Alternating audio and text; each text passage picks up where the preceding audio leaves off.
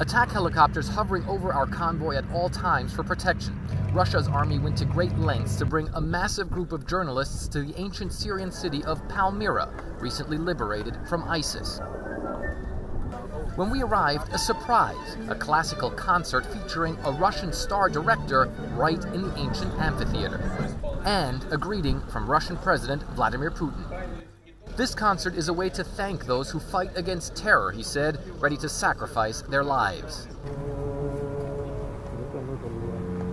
The star musician Sergei Roldugin, named in the Panama Papers for alleged links to offshore companies with cash flows of hundreds of millions of dollars.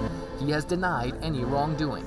Also on hand, Russian soldiers who demined Palmyra after ISIS was ousted, a sign of the pride Russia takes in its Syria intervention.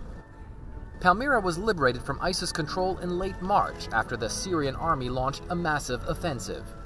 When ISIS moved into Palmyra, many experts feared the worst, that the terror group would flatten this entire remarkable ancient site. But when ISIS was driven out of here by the Syrian military, of course with a lot of support by the Russian Air Force, the experts were surprised to find how much of it remained intact.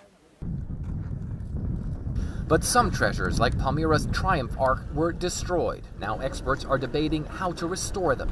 But threats, like unexploded ordnance, remain. While Russian demining teams have cleared both the ancient city and a nearby town, they are also training Syrian troops to find and destroy explosive devices. The commander says the bombs ISIS left behind were particularly sophisticated. ISIS left bombs behind that were professionally made, he said. We found high-grade explosives and at least 3 suicide vests.